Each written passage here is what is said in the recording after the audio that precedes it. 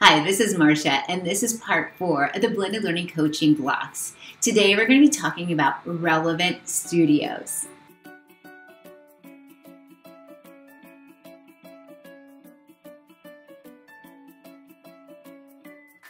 In part 1, we talked about reflective planning, how to look backwards to see where we can add in studios. Then we talked about being consistent, making sure studios are appearing at least once a week. Then we talked about how to really use data to drive that instruction and to small group instruction for sure, and how to really push our students to that next level with even data meetings. Now we're going into relevant studios, and this one has been hitting home hard this year. Teachers are going through the process of deploying studios and they're setting it up. They have studio activities, but it's not always relevant. So one of the things that we really need to do when we're looking at relevant studios is to think about what is our learning target? What is it that the students really need to know?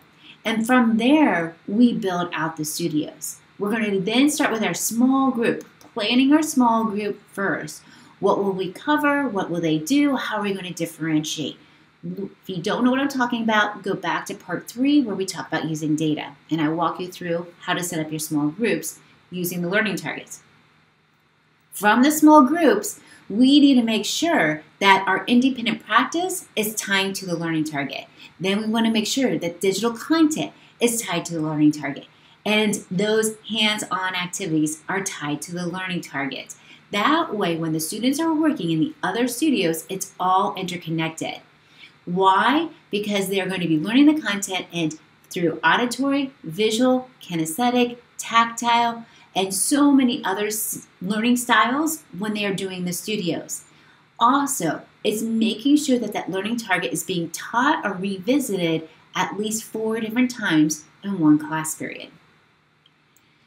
Relevant studios. When we're designing our relevant studios, we want to make sure that we are really connecting it to a real-world setting. How do I make sure that if I'm learning this, it's going to be making sense in another situation?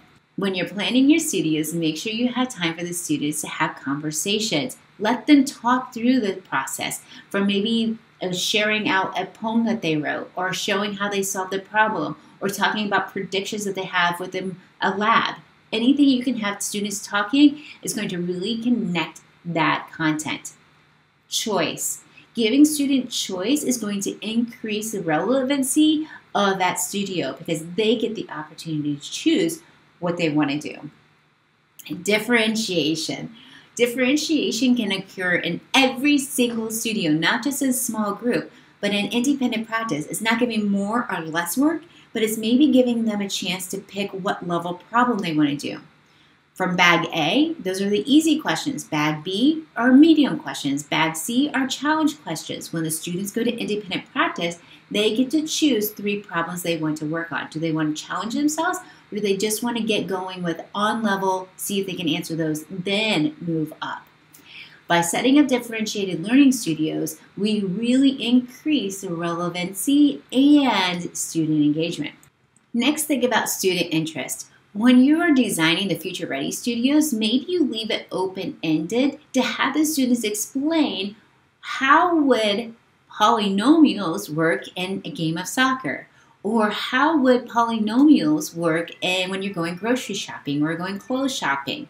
When you allow the students to tie in their interests, it then instantly increases the relevancy, student engagement, and ownership.